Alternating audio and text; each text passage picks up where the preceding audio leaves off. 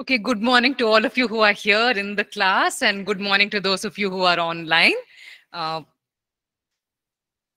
Trust you had a good weekend, and we stopped last time with the book of Judges. So now today we would be getting into the book of Ruth. Um, Judges and Ruth have been placed next to each other because Ruth belongs during the period of the Judges. That was the timeline. During that time, when the Judges period was going on, that is when the story of Ruth takes place. And that is why you have the book of Ruth being placed immediately after the book of Judges. Now, as most of us know, uh, the book of Ruth is about this lady who is a Moabite. She's from the land of Moab, and she chooses to become part of the Israelite nation. And we are also aware that she becomes the great grandmother of King David. So this is her story. And so even as we begin this, maybe we could first look at what God had to say about Moabites in the first place. And he did not have anything positive to say regarding them. Okay, so that makes it very interesting. Here is a story which talks about Ruth in a very, very positive manner.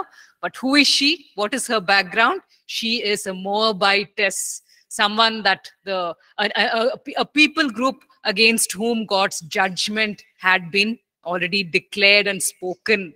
So if we could maybe turn in our Bibles to Deuteronomy chapter 23, verses 3 to 6. If we could have one person here in the class read it out, and those of us who are online, if we can just follow these verses in our Bibles. Deuteronomy chapter 23, verses 3 to 6.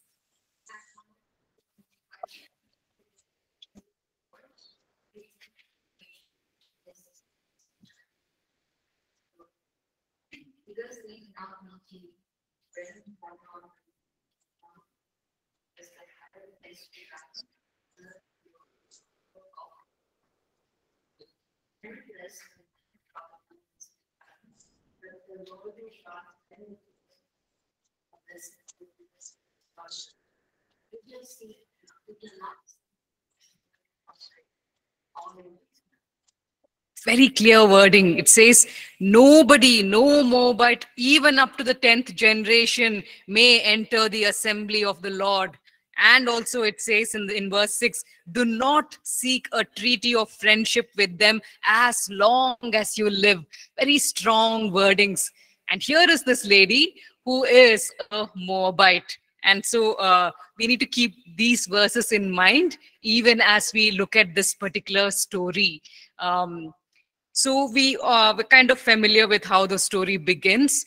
You have Elimelech, who takes his two sons and his wife, and they go to the land of Moab.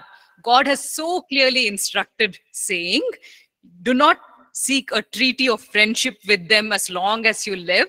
This man is not only thinking of friendship, he's actually going and settling among them.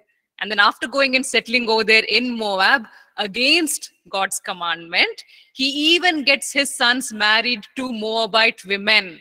Okay, so if we remember when we did the book of Judges, the wording that we read over there, I think in 4 different places where it was mentioned, everyone did whatever they felt was right in their eyes.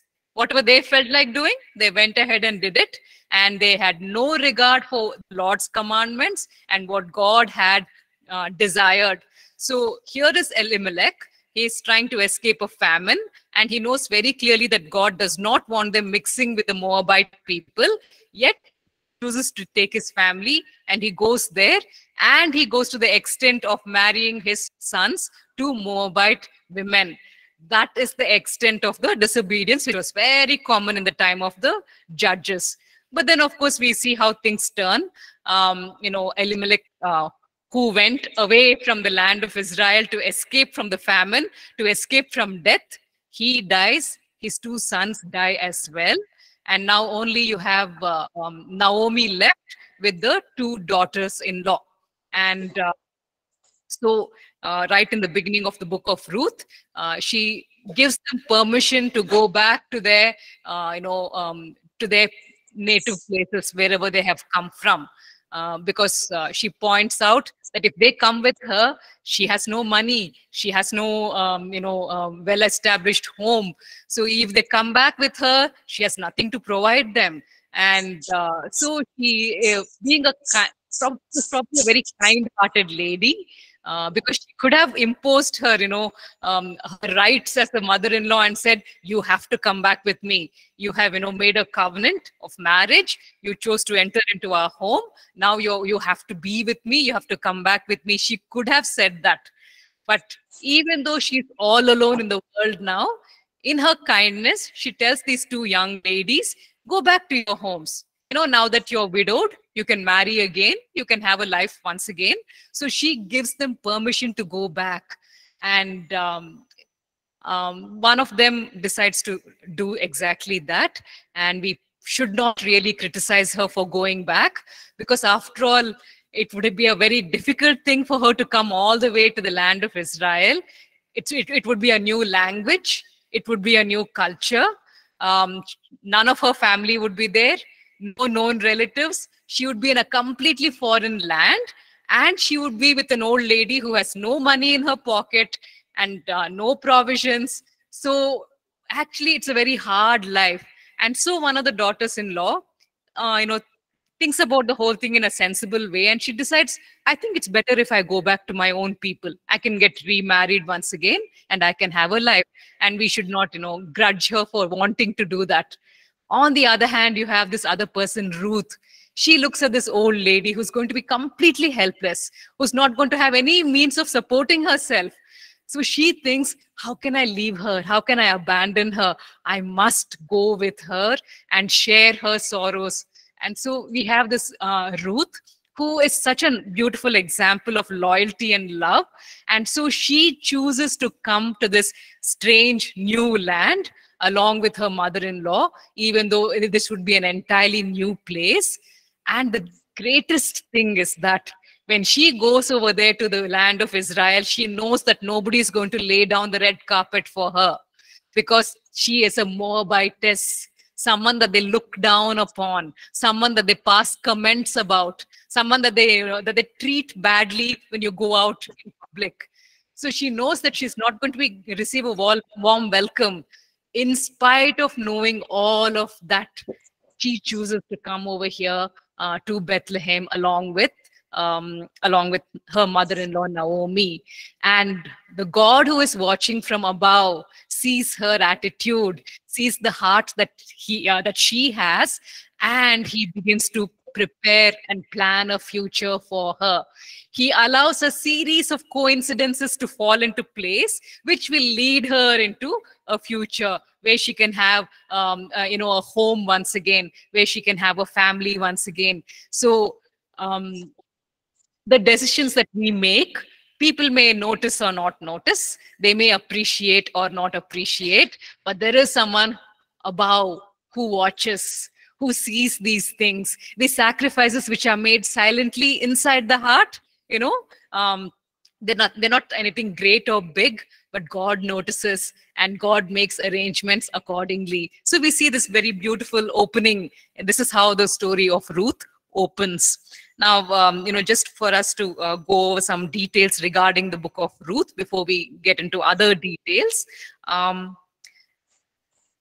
we observe in Judges chapter 3, verses 12 to 30, where it talks about how there were not very good relationships between the Moabites and the Israelites, especially in Judges chapter 3, where you have the king of Moab, Eglon. He oppresses the Israelites. He treats them very badly. And in fact, their suffering is so bad that finally God, decides to send them a judge named Ehud, who will deliver them from the hands of Eglon, the king of Moab. And so relationships between the Moabites and the Israelites were not good. And then, of course, Ehud comes along and he is able to, kill the king of Moab. And it says in verse 30, that day Moab was made subject to Israel and the land had peace for 80 years. So after a battle, after Israel is able to once again subjugate Moab, then there is peace for some time.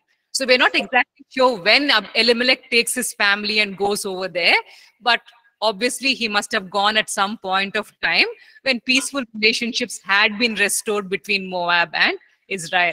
That's basically when Elimelech goes and settles down in Moab.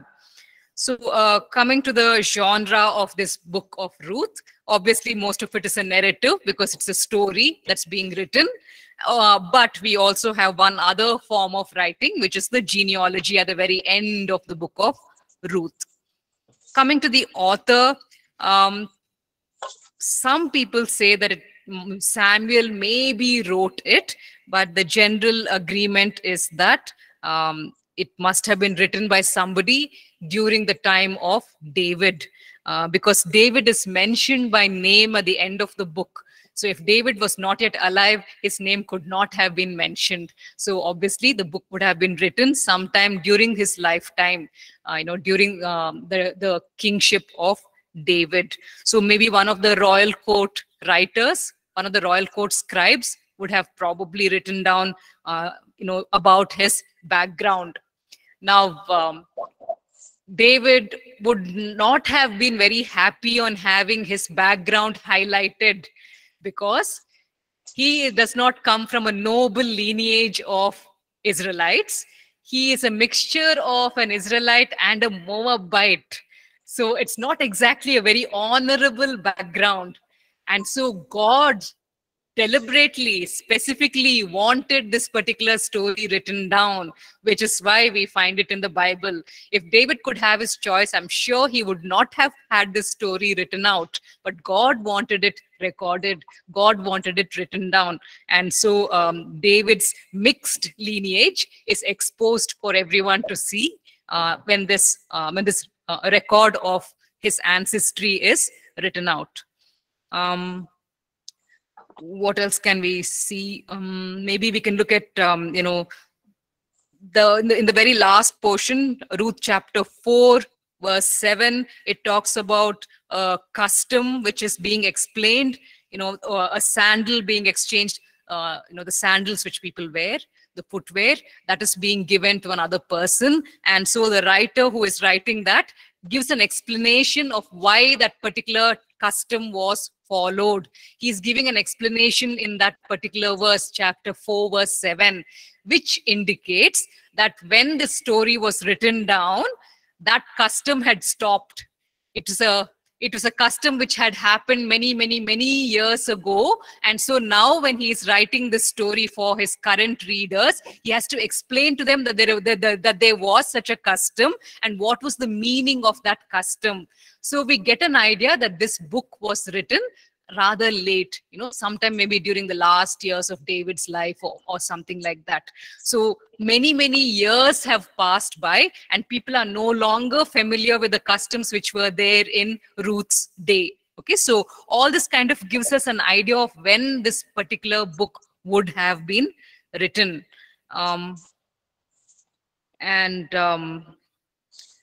We see that God chooses to record this story about how a Moabite, how a Gentile is being included in the Israelite family.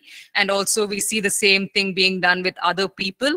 Tamar and Rahab are the other two examples of Gentiles who are, mentioned as being part of Israel. And moreover, we see that these ladies also become part of Christ's genealogy. They are part of the genealogy of Jesus, leading up to his birth. So God chooses to include Gentiles in the genealogy of the Messiah, which means he does not have anything against Gentiles in general. The directive that he gives in Deuteronomy chapter 23 about the Ammonites and the Moabites, it's only up to the 10th generation. He is willing to allow them to have a second chance beyond that if they wish. Of course, we see that there's an exception made over here regarding Ruth. We will come to that later. But basically the point that we see is that God does not have anything against the Gentiles. He judges each people group according to what they have done. So the Moabites and the Ammonites chose to behave in a particular way, and they were judged for that. It does not mean that God hates all Gentiles. So, which is why we see him always being open to people who are willing to come to him and who are willing to submit to him. If anyone is willing to submit to him, he is open to taking them, into his fold. We see that very, very clearly displayed. We could also maybe look at the contrast that we see between the book of Judges and the book of Ruth. In the book of Judges, you have story after story filled with people who are so faithless, who are so disloyal, who have no set of values, who are living any way that they wish. And over here in Ruth, on the other hand, you see people who are of integrity, people who show loyalty and commitment towards others. And so we see a great contrast. And the real irony of the whole thing is that in the book of Judges, that's the people of Israel, God's own people who are behaving so badly. And here in the book of Ruth, you have an outsider showing these Israelites how a person should actually live. So that's the really sad state of affairs, where it took an outsider to come and show these people how they should really how they should live, and what exactly loyalty means, what exactly integrity means. So we see that ironical contrast between these two books. Coming to the structure of the book of Ruth, chapter 1, of course, is the opening, where you get to know that Naomi has now lost her husband and her sons, and she decides to return back to the land of Bethlehem. And then in chapter 2 is where you have Ruth, who goes into the fields of Boaz, because Naomi advises her to go over there and collect the grain which has fallen on the ground. Again, this is a custom which we see referred to in Deuteronomy, was it? Either it's in Numbers or Deuteronomy, where it talks about how the people who have land, who have crops, they should show mercy to people who don't have any land. So when they are gathering the crops at harvest time, if any of the crop falls on the ground while they are gathering it, they should leave it there on the ground so that the poor people can come later and pick up the leftovers. They are not supposed to be so greedy and so miserly that they pick up every little last bit and don't leave anything for the poor. So it was a commandment that God gives to the Israelites, saying that during harvest time, when you are gathering your crops, anything that falls to the ground, leave it there. Let the poor people come and gather it later so that they too can have food. So Naomi and Ruth are now in this category. They are the poor people. They have nothing. They have no land, nothing. And so Naomi advises and says, why don't you go to Boaz farm, because that he's supposed to be a relative of ours. He may show more mercy and kindness. So why don't you go over there and gather the grain which has fallen onto the ground? So which is why we see those details in chapter 2. Then, of course, in chapter 3, Naomi again advises Ruth to go to Boaz and make a demand that he fulfill the duties of a kinsman redeemer, and Boaz agrees to help. So that would be chapter 3. And of course, in chapter 4, we have the marriage of Boaz and Ruth taking place, and they have a son, Obed, who becomes the grandfather of King David. So these are the 4 chapters that we see. So coming very quickly to this whole idea of kinsman redeemer, what exactly is that? To understand, to get a background of that, it would really help if we can look at Deuteronomy chapter 25, verses 5 to 10. I know that's a lot of verses, but it's very helpful to actually read it, because a lot of people skip the passages in Deuteronomy. So it would be good for us to actually go through those verses. Deuteronomy chapter 25, verses 5 to 10, if someone could read out, please.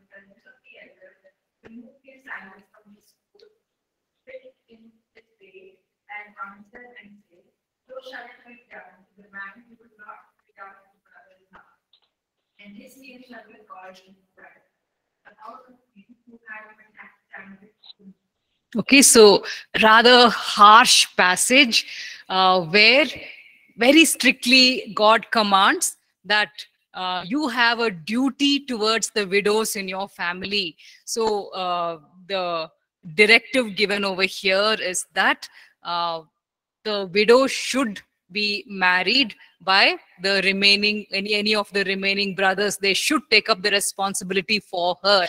And over here the instructions are so clear.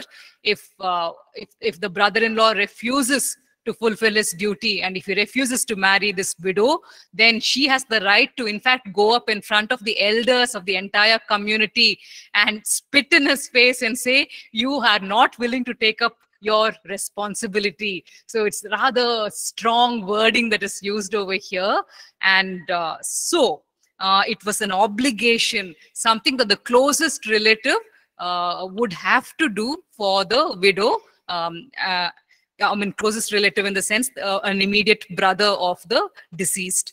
Now, let's look at another verse, which is also, directly has relevance for this. That would be Leviticus 25, verse 25.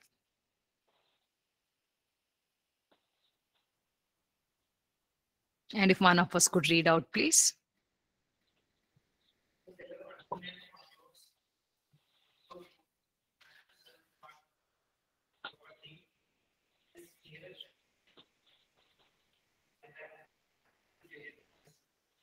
Okay, so it's told in the beginning of this book of Ruth that when Naomi returns back to Bethlehem, the family of Elimelech has been known, to all the people. Everyone knows that family. So when she comes back, they all say, oh, Naomi has come back. So she's a familiar figure. They know about her. And they also know about what condition she is in, that she's penniless. The property is gone because, when the famine had come, Elimelech had obviously sold the property to somebody. And then with whatever money they had gathered, they went and settled down in Moab. So everyone knows about the condition that Naomi is in. But nobody comes forward to do anything about it. And nobody is fulfilling the commandments given in Deuteronomy chapter 25 and in Leviticus 25. So the closest relative who is there for Naomi has a responsibility according to Deuteronomy 25 and Leviticus 25. But that person has not come forward. That person is watching from a distance and doing nothing to help Naomi. Okay, so that's a very important point that we need to see. So in chapter 3, when Naomi, realizes that Boaz is a kind man and he's showing a little kindness, maybe he will be willing to do this obligation. So she sends off her daughter-in-law and says, go and, manipulate him into the marriage. So because if she goes over there to that warehouse where the grain is stored, and if she lies down over there, then people would say, oh, a young lady went over there all alone, and it'll spoil her name. So Boaz would be pressurized into marrying her. It's actually a very pathetic scheme which this Naomi comes up with. Very mean thing to do to your daughter-in-law, and I really don't appreciate that. But that is the silly scheme that Naomi comes up with, so to put pressure on Boaz. I'm sure Boaz, being such a noble man, if she had just gone to him in daylight and said, no, please, can you help my daughter-in-law and, my family by doing this?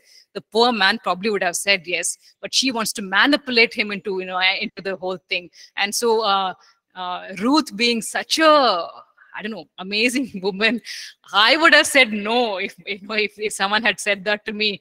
I mean, I have left my land, I have come over here, I have nothing here. People don't even respect me, because I'm a Moabitess. The way people are treating me. And now all I have is my good name, my reputation. And now if I go over there to that warehouse and lie down over there, even that little bit, that last one bit of dignity that I have would be lost. But this lady, she only thinks about her mother-in-law. What an amazing woman. And so she goes over there, she lies down in the warehouse, and Boaz is shocked when he finds her over there. And he says, I will help, but this one closest relative, I think I'll go talk to him. If he's not willing to help, then I will step in. I will do what is needed. So we see Boaz, the integrity which Boaz has in this situation. So in chapter 4, we see the legal discussions which are made between this closest relative and Boaz. And when Boaz says, the land which has been sold by Elimelech to so-and-so, are you willing to buy it? With your money, are you willing to buy Elimelech's land?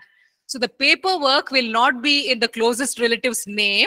The paperwork will be in Elimelech's name, because it will be to continue the name of Elimelech and Mahlon. Okay, so the property will be in their name.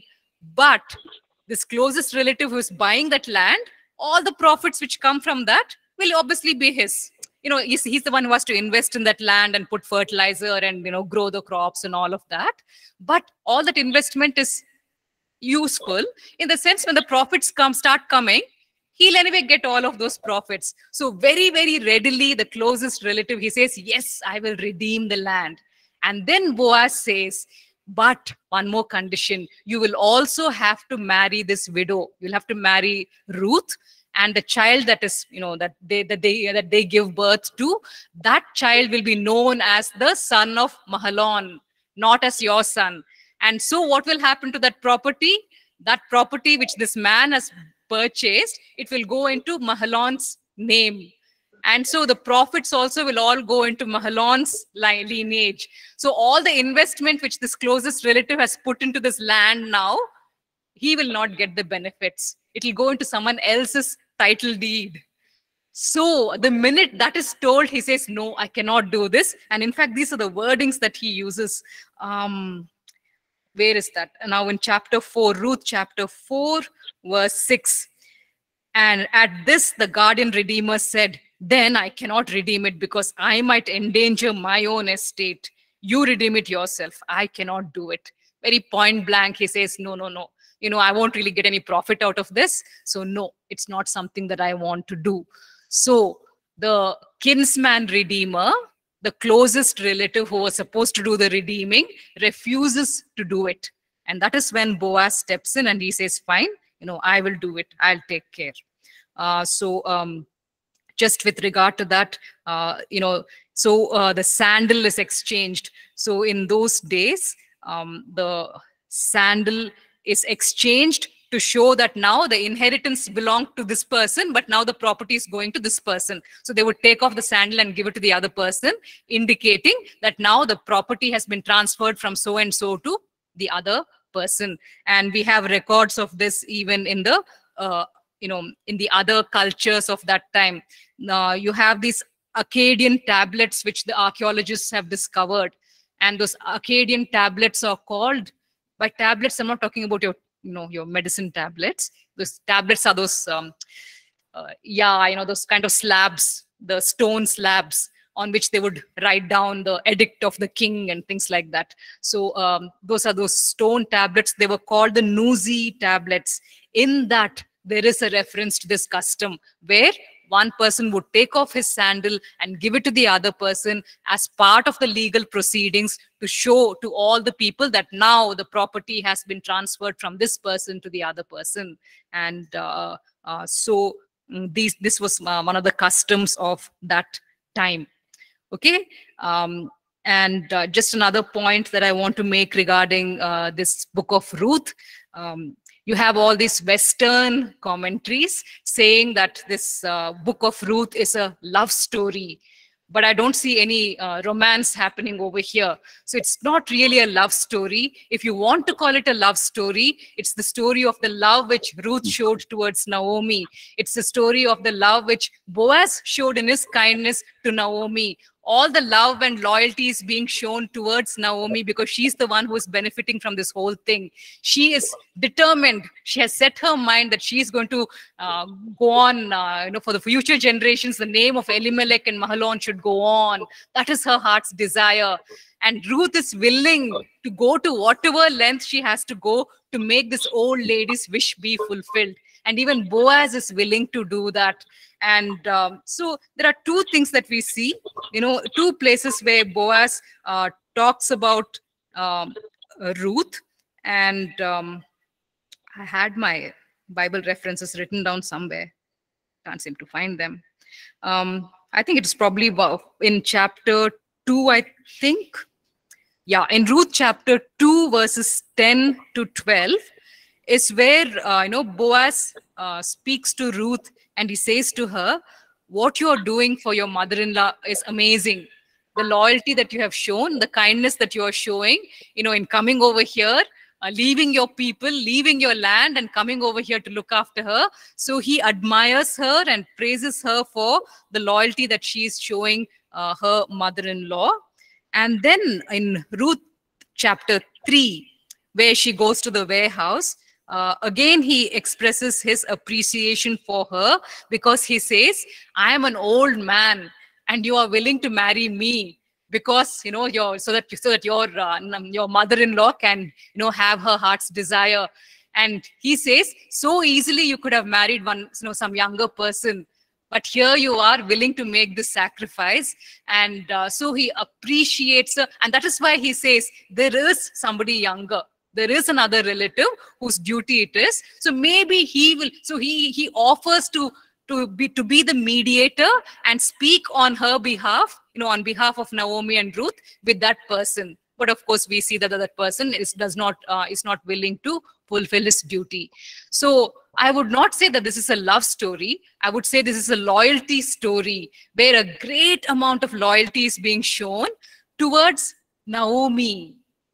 And who is Naomi? Naomi is a penniless widow. She has nothing left at that point of time. And in that culture, somebody who is widowed and who has no property, their value would have been nothing. Why are these two people showing such great love and loyalty towards this widow who is nothing, who is nobody?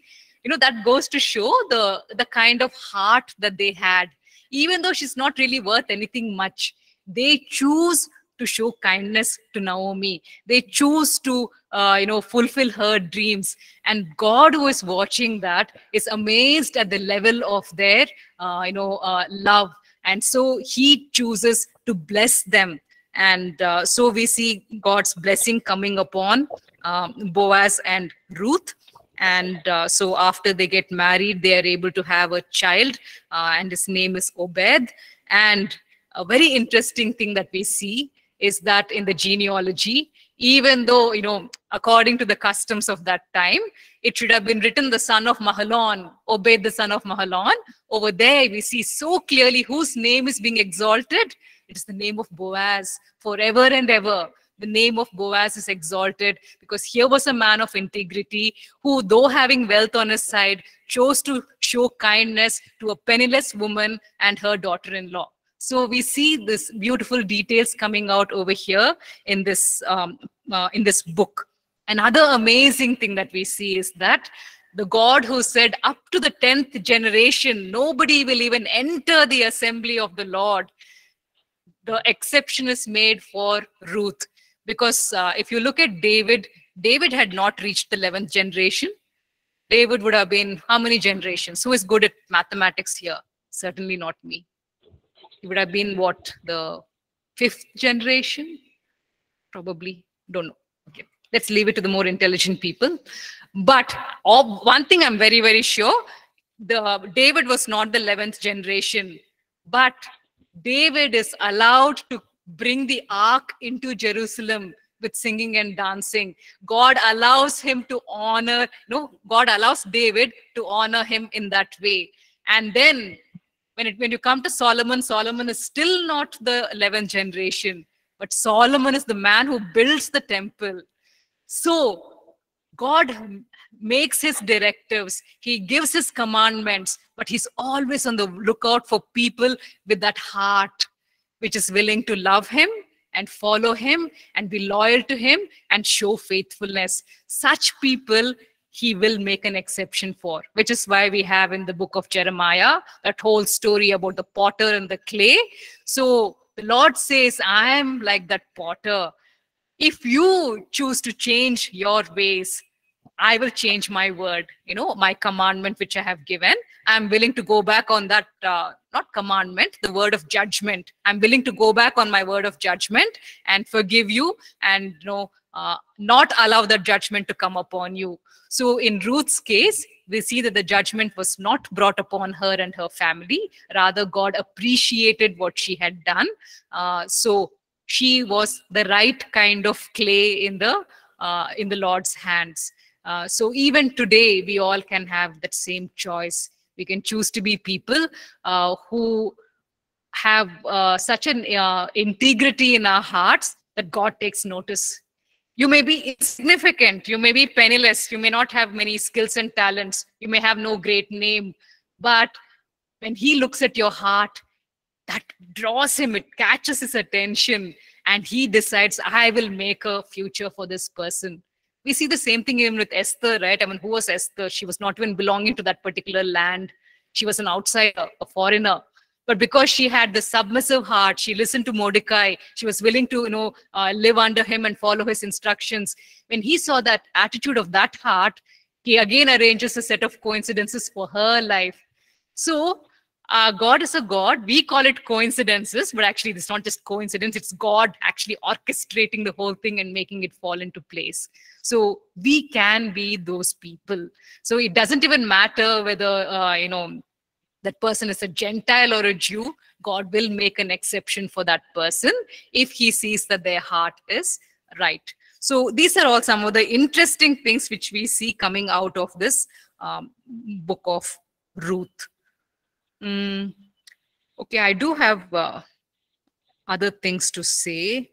Maybe we could just look at, generally they talk about this term kinsman redeemer with relation to Jesus Christ. So they say that Boaz was a representation of Jesus in the sense, the same way Boaz redeems the land and is willing to marry Ruth. In the same way, they say that Jesus Christ was willing to redeem mankind. So we have Galatians chapter 4, verses 4 to 5, where it talks about, God sent his son, born of a woman, born under the law, to redeem those under the law. Okay, so it talks about how Jesus became a kinsman redeemer. So he did the redeeming part, which is the second part. The first part says kinsman, which means a blood relative. So if Jesus had sat there in heaven, he would not have become a kinsman of human beings. He would still be God, eternal God up there, and we would still be humans down here with no hope. So he had to become our kinsman. He had to become our blood relative. He had to become a human being like us, because only then can he become a kinsman redeemer. Which is why it says in John 1:14, the word became flesh and made his dwelling among us, so that he can become one of us. Only if he's one of us, then he can redeem us as our kinsman. Okay, so that's the parallel that we can draw between Boaz and Jesus Christ. All right, we are at 11:40. So if anyone has any questions, you can ask. Otherwise, maybe we could look at another one or two things. Yeah, any questions? Okay, here nobody has any questions and no one has posted anything there. What are some things that we can look at?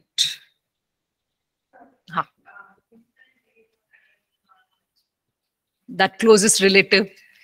Maybe they didn't want to disgrace him too much. They left his name out. The question was, is the closest relative's name mentioned anywhere? So no, we do not know who he is. So he is not mentioned. No other questions.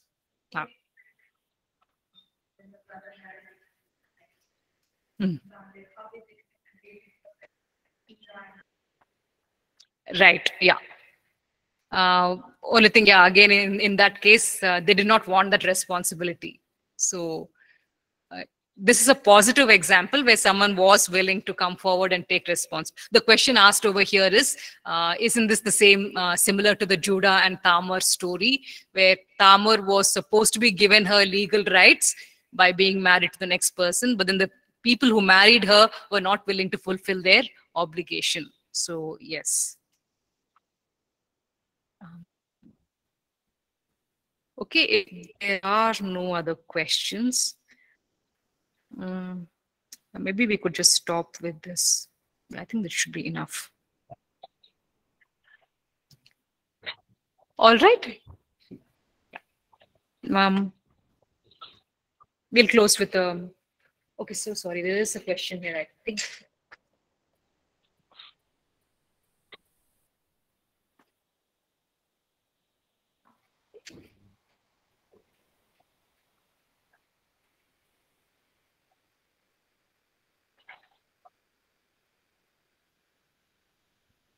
I don't get it. I mean, what is...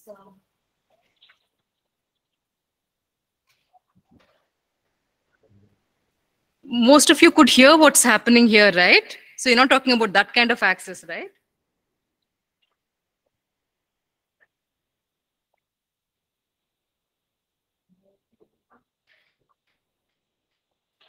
Okay, you're talking about the assignment.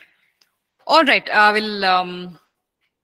I'll ask someone on the technical team to see what the issue is in case it's not showing for the Google Classroom students. But anyway, the deadline is September 15th. So for the online students, not for those of you here. Okay, so yeah, you have enough time, and I will ask someone to look into that, because I thought I had posted it correctly with following all the rules, but maybe I must have made a mistake. So very sorry about that. Yeah, so I'll ask someone to look into that so that it will open up and you will be able to access it.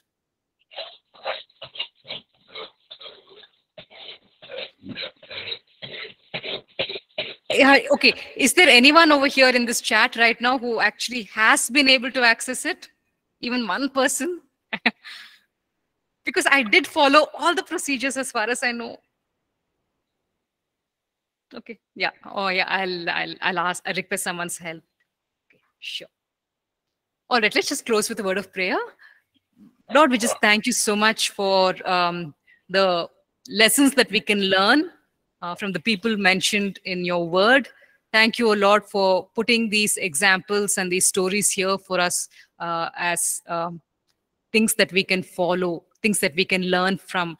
So we pray, O Lord, that you would help us to have integrity and loyalty in our lives. That, Lord, we would be willing to show kindness and mercy, not only to the rich and powerful, but even to the penniless and those who are not considered very valuable. And we thank you, O Lord, that even as we do our part faithfully, you always reward those, O Lord, who are loyal to you. Thank you, O Lord, for your great faithfulness. We pray, O Lord, that whenever we would need the principles which are there in the story, that you would remind us of these things, O Lord, that we have learned today, so that we can practice these things in our own lives. Thank you, Lord. In Jesus' name, amen. Amen. Yeah, thank you so much. And I will have this assessment, taken care of. Thank you.